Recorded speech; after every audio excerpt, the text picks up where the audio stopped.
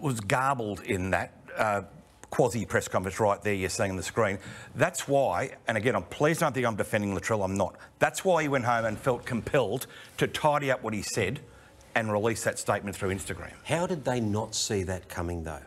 How could you not see that that was going to, again, paint your club in a bad light?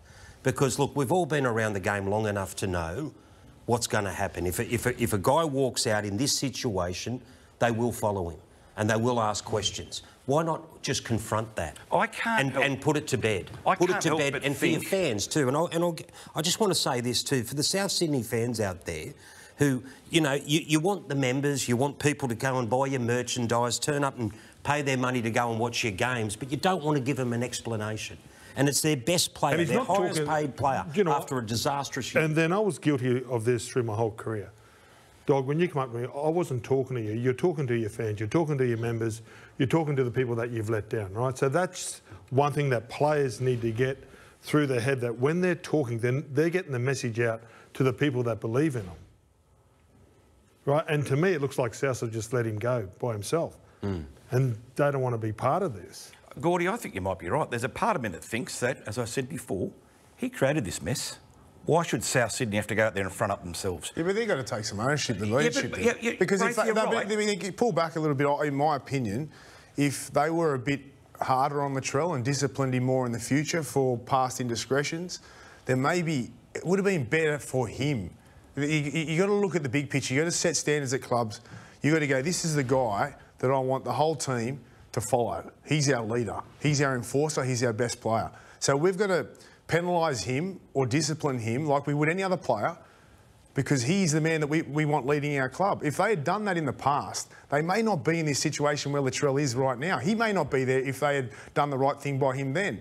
So if they keep doing the same thing, it's going to keep happening and it's going to keep happening. I just thought it was a real opportunity missed by the club today and their leadership.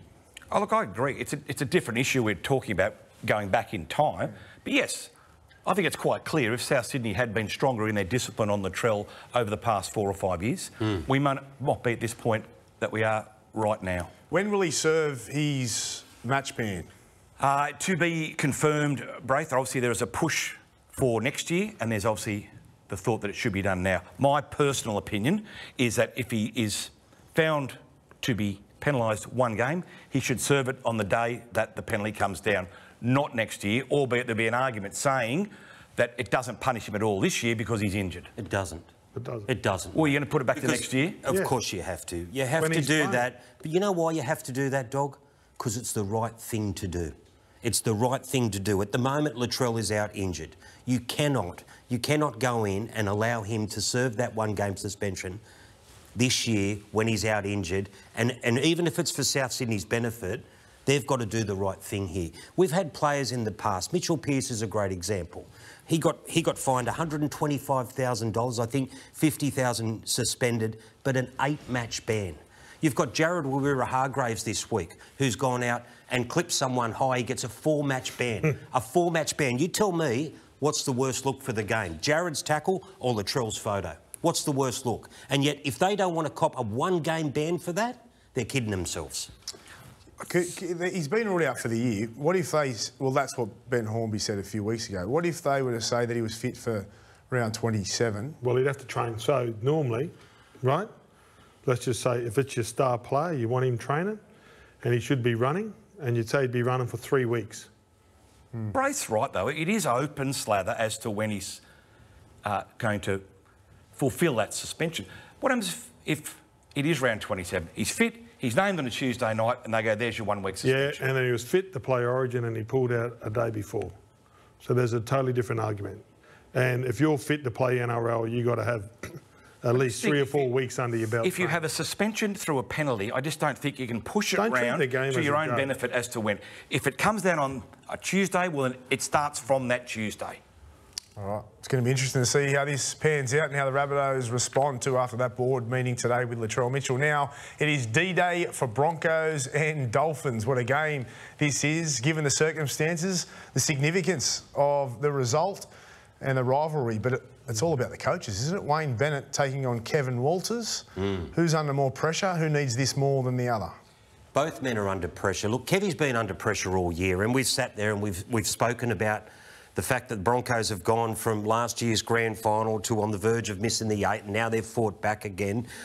I can't exclude the fact Wayne's under huge pressure going into this game. For him, it would be personal. He was sent packing from the club. It was a very bitter divorce. He has held resentment against the club for what happened back then. And he won't come out and say this, but he would like nothing more, nothing more than to beat the Broncos in this game. And you know what, like, the flags that are up around, so when you're in Brisbane now, you know it's a rugby league city. There's dolphins everywhere. It's on the radio every day. Put your fins up. The Broncos flags are everywhere, every sign. This is our house. So I think players too. I think the players are under a lot of pressure. You saw Tony Staggs last year. It went down to the wire. He scores right in the far corner. This is our house. So I think everybody's under the pump. Would Kevy take it personal too? Oh, I think, Paul's the same way. I think coaches do, yeah. There's no doubt Kevy would want to get one over Wayne. There's no doubt. But I reckon Wayne over the club more because there's a bit more bad blood and there. I also think Wayne, look, if he was being completely honest with himself, like, I don't necessarily agree with Buzz's belief that Wayne should have stood down from the job. But I think if Wayne was looking at the record this year and the fact that they have lost 9 of their last 12 games, and while I wouldn't say that the team's not playing for him because they've fought hard in most of those games, but when you think about a Bennett coach team, they always say good defence and they don't beat themselves. Well, this year on too many occasions the Dolphins have beaten themselves with silly errors. And then even bad the last discipline. 3 games, the 3 games that they won, I think they let in 28 points, 30 points. That's not normally a Wayne Bennett coach side. And so he would have to be disappointed. What has gone wrong there then? If it's not the fact that he signed with South mid-season, what is it? I think it's injuries. We've got Flegler, Pangai and Wallace played single figures all year. Flegler got injured round 4 or 5. And they were in the Gilbert's another one that was gone for the season. Marshall King's been gone for a long while. But Gilbert and Flegler were gone early. And they were still coming 4th and red hot, or top 4 red hot around Marshall 11 King's a and big 12. loss. I still think it's discipline. Like, if you watch enough of their games and you can go back to moments, I think, was it the Titans where they were leading, was it at 12-0 or something like that, coming into half-time, and Josh Kerr gave a really ridiculous sin bin in a way, and I think he'd done that 3 weeks in a row. And then you've got, you know, young Katoa will come out and not make a touch finder on a penalty, and just things like that. Simple mistakes where guys are just letting themselves down too often, which just backfires on the team. But again, you go back to the fact that's not how Bennett coaches his teams to play. Wayne Bennett's side, for the history of his whole career, what don't they do? They don't beat themselves. Yes. And this side's beating themselves. So there's something on the training paddock that's gone. What about the fact it's an ageing forward pack? Enthusiasm goes so far though, Braith, but in the end, they did. And he, you know, and enthusiasm only goes so far. And after a long year, can't make that as an excuse. I'm not saying it's an excuse. It's a reason. But it's an excuse. It's the reason. But if you buy an ageing forward pack and then 2 years later go, well, they're an ageing forward pack. Well, do you think the age is playing an impact on the back end of this year? Maybe it is. The youth of the West Tigers forward pack is making more of an impact. You know, the old heads maybe get the job but you done. can't use that because you bought those players. I'm not saying it's an excuse. I'm saying it's a reason, perhaps, why they're collapsing. Last year they won 3 of their last 14. And as you said, Crawls, this year 3 of their last 12. So there's clearly a problem at the back end of the season. And I think age is playing a factor. I do think they lack depth in their roster. I think you've got to be fair. And, but every club does. I know they do, but some clubs more than others. And they are 2 years into their, you know, existence. And there is a lack of depth there. And when you lose a guy like Gilbert and you lose a guy like Flegler, and then Marshall King's injury has really rocked them. But I'll go back to the fact that I do believe they could have probably picked up 3 or 4 of those wins with better discipline. Good call, that one, Crawls. Now, the mighty Bulldogs taking on the Manly Seagulls, and we believe it's going to be a record crowd, live and exclusive, Friday, 5 p.m. What a game this is going to be on Fox League. Bulldogs on fire at the moment. Manly Seagulls need to bounce back after last week's loss, and they do believe there's going to be over 45,000 at this game, which is, and most of them will be Bulldogs, let's be honest, but incredible scenes. Yeah, it is. Look, the Bulldogs have done everything to make you believe they are now contenders for this premiership. Manly haven't. Seabold said before the game last week against the Tigers, the focus was going to be on their defence. And they went out, and I know they had 3 players sin bin throughout that game, but they really let themselves down and they took a step backwards. If it wasn't for Turbo being out there, they would have got beaten by more. Do you guys clearly believe that they are genuine contenders? I do. Yeah. The Bulldogs. Yeah, the best defensive side wins the competition. I disagree with a lot of the experts and like Gordy said, they are best defence in the competition. Yeah. You can win a comp. You simply can. And I go back because we were in a position at the Roosters 2010 where we were sort of similar to the Bulldogs mid-season, and we all got on this run, and everyone goes, oh yeah, you know, they're confident. Confidence is so important because then you've got belief. And I said it a few weeks ago in the players around you. Then all of a sudden you feel invincible and you feel like, yeah, we can do this. Every game that goes by, every win that they have, every comeback that they've been behind, they come back and win. The belief grows, and they've got the talent to do it. They don't have the talent that other teams have got, but right now they can trump that with confidence. To get enough points, right?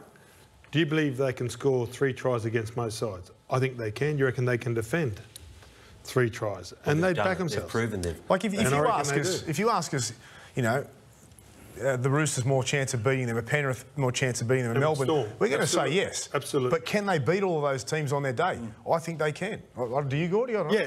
Yeah, if you went there and you showed them a little bit of disrespect and maybe went there and go, well, like, we're just going to run through this and it's not going to be as tough as playing Penrith or Melbourne, I think they can get some sides. I think that they can surprise them because they've surprised me. From the beginning of the year to the middle of the year, I thought this side's improved, and from the middle of the year to now, they've improved. Well, they beat Melbourne and they beat the Roosters, so they've knocked off a couple of those big teams. So I think they can get it done. But the challenge is doing it a few weeks in a row to win a grand final. Tom Trbojevic admits taking a pay cut would have allowed the club to clear up space on the salary cap, but ultimately the NRL blocked the proposal.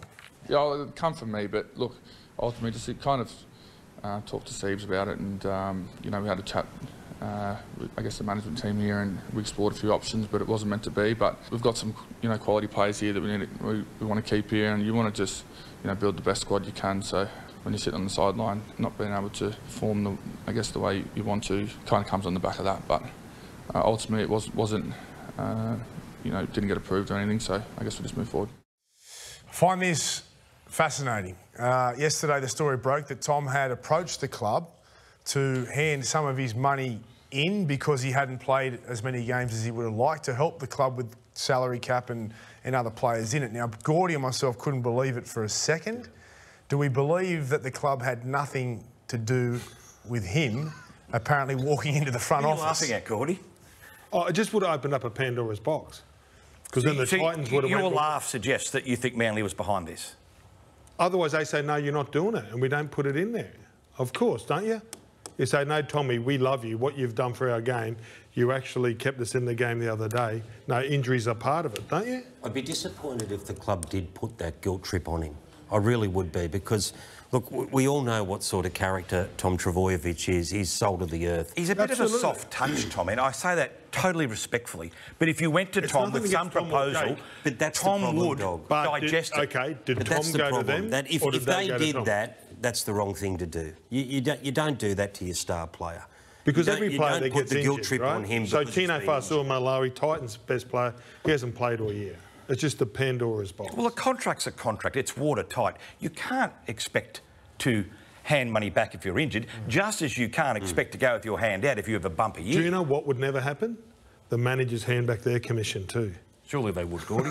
That's very true. Surely they would. Have you ever heard, though, of a player walking into the front office, you know, and that's why Gordy and I were laughing last night, and we thought it was a G-up, because we just couldn't for a second believe that it would happen. And we're hearing rumours today, I've got to be honest, that it was the club, but I can't confirm that. They're just rumours. Just that it was the club this year with Pappenhausen and Munster and all the players that they've, you know, no. I'll ask you two. You play at the highest level. If you had an injury-prone year, would you consider handing anything back if you felt somewhat guilty about not giving the club what you'd promised to give them? If maybe more a suspension, and it was my fault, than getting injured. Yeah. Because injuries are part of the game. Injuries, and then I've watched blokes like Phil Lee that got injured twice at training and had to give the game away. It's also so no. It's depressing too. Like you're not playing. Like you want to be playing. You want to be helping your teammates. You feel guilty as it is being off the field, and Tom would as well. It's not a good feeling, and your career doesn't go forever. Tom's had a lot of injuries. What if he gets a career-ending injury next year and he's taking a pay cut to give to the club? You know, it's just. Yeah. But you go into an agreement for the good and the bad, don't you? do. That's what a contract's supposed to be about. You do. All right, just like a marriage, Crawls. James Tedesco says Jared Waerea-Hargreaves knows he let the team down as the Roosters enforcer copped a 3-game ban for a high shot on Sam Verrills. Couple games left for Jared here at the club, so from to miss another 3 games for us is he's really disappointed in himself. It's not ideal. Get up for us when he comes back in finals week. JWH, I love him. I love the way that he plays. He's a great guy. He's only got a few games left, but I have to ask the question: did he let the Roosters down with that hit? Oh, I think he did. I sat here a few weeks ago and defended him for the last one. I thought the suspension was over the top, but I'm not going to do it again. He's 11 minutes into his return and he comes up with this. You know what I mean? And now he's out for another 3 weeks. He's got to be better. I know he's played this way throughout his career, and Trent Robinson's come out in the past and said we don't want him to change, and like you said last night, Gordy, you don't want him to change, but you can't keep getting suspended like that. The game has gone past Jared, sadly, to many in the last 3 Not when he years. stays on the field. The concern I've got, and I'll ask you, Gordy, is that he is the fiercest prop of his generation, arguably the best prop in the modern era. But how bad will his legacy be tarnished through these constant suspensions? He's playing at a club that's been around for 100 years. So you don't think when people talk about Jared in 10, 15 years' time, they will just talk football, or will they go, gee, he had a lot of time on the sideline? Les Boyd just made the Hall of Fame. Yeah, Jared played 300 games, 300 games in the toughest position on the field, and played like a warrior every week. Every time he takes that ball up, plays like a warrior. He's a 1980s front rower, right, playing in the wrong area, but he's playing the right game. I love watching him play. In the 80s, he would be put up on a mantelpiece, mate. He'd have statues everywhere because of the way he played. You know one thing about Jared, though? He's a team-first player. If you watch him train, and he is an animal. Like, he's one of the fittest forwards I've ever played with. Like, he puts the team first, he works his ass off, and his legacy... Silver lining, Spencer Lanu, more minutes on that before front the finals. too, Braith, he's had to overcome some significant injuries too, hasn't he? Like, we sat there 4 or 5 years ago and we questioned if he was going to come back from that knee injury. And he came back and won premierships. He does some silly things watching the footy. he does. You tell me though. Would you like to run out behind him? Oh yeah. Yeah. Well, see, and then that's the point. So like when you play, like I played against Mark Guy, right? And you had to know where he was in the line. Adrian Morley was exactly the same. Ian Roberts, Smant Gillespie. There was guys there that. And Les Davison, you just had to look to see where... Just when you're playing against Blocker in his prime. Yeah, don't underestimate the amount of leadership he's got at that club either. Oh, yeah. He is the one that they follow. Well, he is the one that they look up to. It's the intimidation factor, like you just said, but he also lifts everyone in that club, not just the players. I'm talking staff as well, Jared. So congratulations, but enjoy the next 3 weeks. Cameron Murray faces the judiciary tonight. Thoughts on this? Is he a chance of getting it downgraded, right, or trying to get it off? You'd hope so. I don't think it's a grade 2. I think it's a grade 1. I think the bunker thought initially it was not a sin bin, and then it took a minute to come up with the right decision, didn't it? And then it gets hit with a grade 2. Is anybody from South going to go with him? Sorry. Too soon? Too soon. No, but you know what? That's not that bad, you know. And I think... It was still direct contact to the head. It was flush. I realise, like, when you look, like, he's got his head behind his teammates. He's just coming in. Accidents happen. Yeah, no, grade 1 for me. I don't think that's as bad. Yeah, all right. Crawls, what's your beef of the week for this week? Beef of the week. Look, we've all had our say on the referees this week, but I think that bunker decision from Liam Kennedy the other night, not to sin bin Stephen Crichton, for me, it just reeked of confusion. And I think it points to the bigger issue. Now, you hear Graham Ennesley come out and he says that one bad decision over the weekend makes other decisions look bad, even when they were right. I disagree with that. I think over the course of the season, we've seen so much indecision, inconsistency, confusion among so many areas of the game. I'd love to hear the referee side of this. Without the NRL telling them what to say, I'd love to hear from their mouth what's going on there, what they see as the issues. Are they being overcoached? Are the rules too complex? Are they confused? Because we talk about having this summit at the end of the season involving the top minds in the game. What's the use of having a summit if you're not getting their perspective, their honest perspective, without any repercussions? They need to be able to tell the story. It's got to be the current players that actually get hit in the head, right, and actually make the tackles. Probably got to have independent doctors there to talk them through the consequences, and then you have the referees that go, well, what do you want us to police? And then if we all can get roughly on the same page, but at the moment, none of us are on the same page. But the problem with the rest too, I believe, is they're the top in their profession. Like, they're professional referees. They don't get to the NRL level because they're bad referees. They get there because they're good referees. But it seems to me that they're being overcoached. They're analysing when they go into a game too much about what we should be expecting, instead of just going out and refereeing to the rules. Are you telling me Graham Annesley's lost the dressing room? No, I'm just saying. I want to hear what they've got to say. I said that last night. Do you think they look confused? Of course they do. Look, Braith, everyone, knowing what we've seen this year and watching that Stephen Crichton tackle the other night, you knew straight away that's a sin bin. Now, you might not agree that it's a sin bin, but on what we've seen this year... No, the tackle I didn't think was a sin bin. Roger falling over, I thought he's got hit in the head. I didn't think the tackle was that ferocious. You mightn't think that. You mightn't think that. But on what we've seen this year, yes, I think 99% of people, Gordy, would have agreed that that was a sin bin. Once Roger fell over. But the fact that a man in the bunker who's a professional in his craft can have, you know, second-guess himself on that, it's got to point to confusion. It's got to point to... He must be ticking off these boxes. From the judiciary, what am I looking at? Well, do we have someone from the judiciary that watches these tackles all the time, the one that gives them the weeks? Do they sit in the bunker? Because they're the ones that make the decision. Referee, the bunker official should be able to see that, Gordon, because we all can. And that's what I'm saying. To me, it points to this overall confusion. I heard Ricky Stewart talking about it a few weeks ago, where he said, used to just be I don't blame the referees. It used to be a penalty. They've got too many voices in their ear. Right, through all our career, it used to be a penalty or a send-off. It had to be really bad to be a send-off, or it was just a penalty and we moved on. And then you'd go to the judiciary, right, and then they would deal with it. Which is the way forward. Now we're trying to be the judiciary every night. I spoke to a referee 3 weeks ago, and he was a former leading ref from about 15 years ago. And even back then... There you go, Bill. No, it wasn't Bill. Even back then, he said, the amount of noise in my earpiece is overpowering at times. Right. It's confusing, it saps you of confidence, you don't know which way you should go for fear that they're telling you it's right, it's wrong. Get the bunker out of their ears. The bunker's already intruding into our lives too much. Get rid of the bunker out of their lugs. Let them referee, just like the players are allowed to play.